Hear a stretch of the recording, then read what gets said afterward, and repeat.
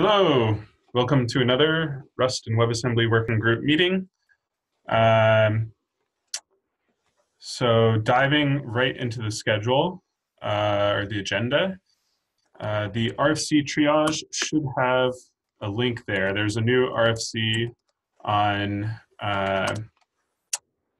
adding traits with super traits to represent inheritance in JavaScript, so that you can call a base class's methods without doing an explicit like upcasting like into the upcast. And I'm going to add that to the agenda in 1 second.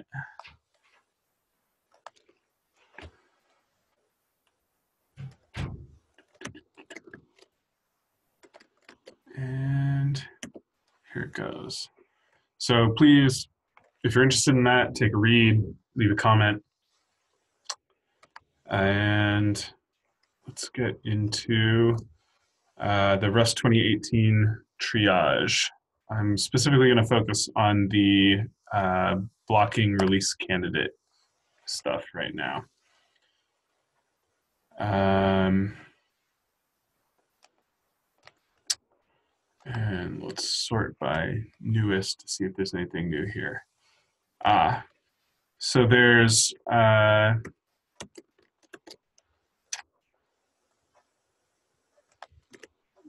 this new issue, which is about adding the previous RFC that we accepted for allowing like upcasting and various kinds of like dynamic casting to WASM bindgen.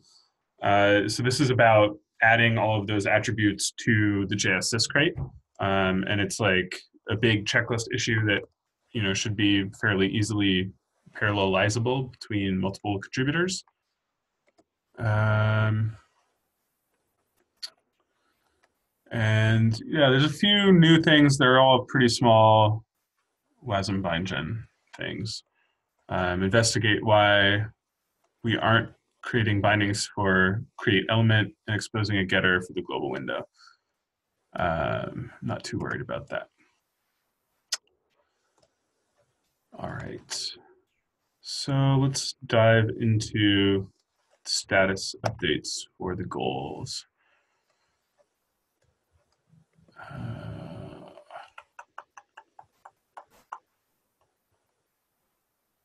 So first for WebSys, I've been working on overhauling the documentation. It's probably 75% of the way there. So if you're interested in that, please take a look at the docs and give feedback. And hopefully they're easier to like, hopefully the goals are to make it like more complete and like easier to understand like how does this Rust thing translate into JavaScript and vice versa, and how do I do constructors versus methods, etc. And so if you want to read about that, that's mostly in the WASM bindgen guide, which I just linked in there. The other thing is I'm hoping to get the WASM bindgen futures crate published maybe not this week because it's already Thursday, but probably next week, which is one of our goals for release candidate.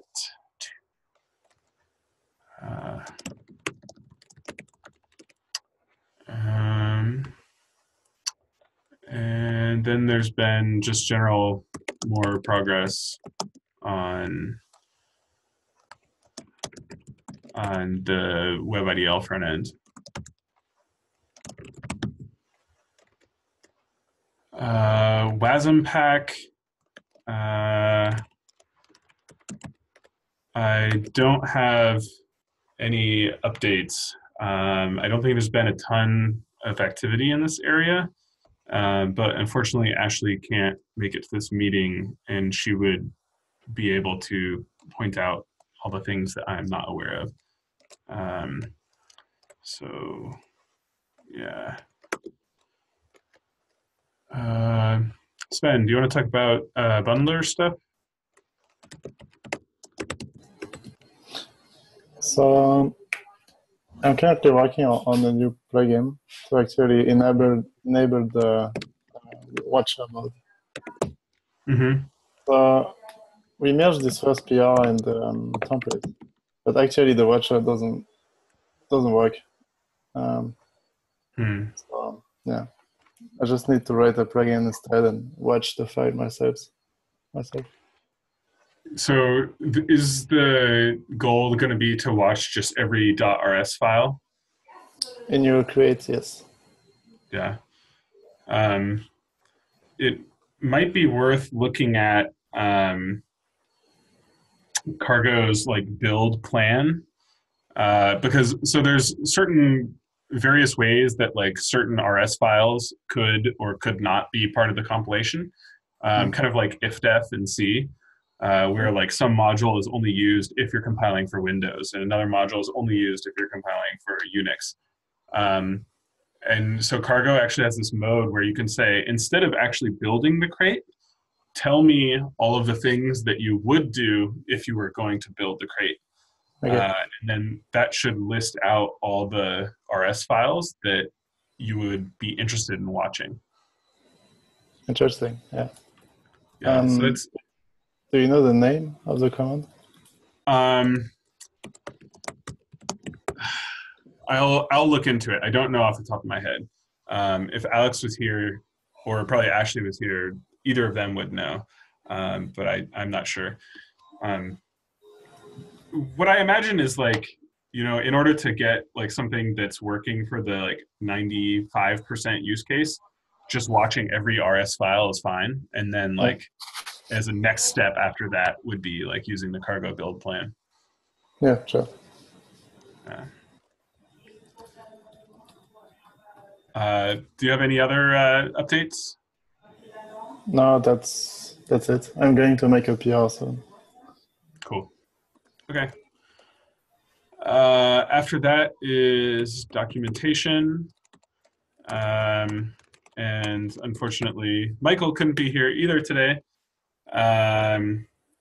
So I don't think a ton of stuff has happened other than the Game of Life tutorial is the main tutorial now.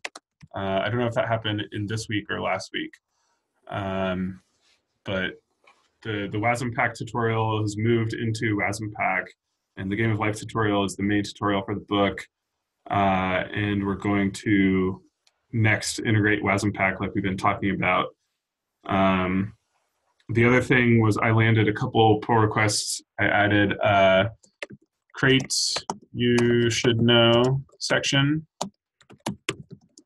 And then also I overhauled the tools section into tools you should know. And so these are now, before the tools section was kind of like a hodgepodge of like random tools, a lot of which were like, honestly, like abandoned projects that people used to like start learning a little bit about WASM, and then they learned a little bit about WASM and then they never continued maintaining or developing the tool or whatever. And so now it's a little bit more curated, and generally these things should have production ready, more polished, complete, maintained tools. And yeah, maybe a little bit more opinionated. So also, please read that stuff if you're interested. I will link it. 1 second. So here is crates you should know. And here is the new tools you should know section. All right, and I think that's everything for the book. Website. Sandil is not here, but there has not been any progress since last week. I don't think there's kind of a rough first draft of content, and then we're planning to merge that soon and improve entry. And yeah, so I don't know if people saw, but there was this Twitter thread that just went around. It was ended up linked in the Rust and WebAssembly news issue, where apparently some Fortune 500 company, which company is not named, uh, they started using Rust and WebAssembly on client machines instead of doing like a bunch of work that they were previously doing on AWS. Uh, and I guess like one person spent 2 weeks doing this and then saved the company like some millions of dollars that's going to like continue saving millions of dollars every year. So that's pretty cool. And I'd like to kind of reach out to them and talk to them and see if we can, get them to put a quote or something for our website or like, write a white paper or something like that, to kind of like share their story in something a little bit more professional than a Twitter thread. Let's see, debugging, same. Not much going on there. Not much really needed. And templates. So there, Sven, you landed that PR to update the Rust loader and split the crate in JS into separate directories, which is awesome. And then Sandil added the ability to npm init Rust Webpack and then like name of project, so that you don't have to like make a directory, call directory into it, and then do npm init. You can just kind of do that all at once. I know there's been a little bit of activity on the WASM-Pack template as well, but I'm not super up to date on that. I need to read a little bit more about that, so I don't really have anything to add here. And that's everything. Do either of you have any other things you'd like to talk about for the agenda? Any agenda items? Nope. Okay. Well, in that case, pretty short meeting since we had this last minute meeting room change, and it seems like a lot of people weren't able to make it anyway. So that's the whole thing. Thank you both for coming, and have a wonderful day. Yeah. Bye.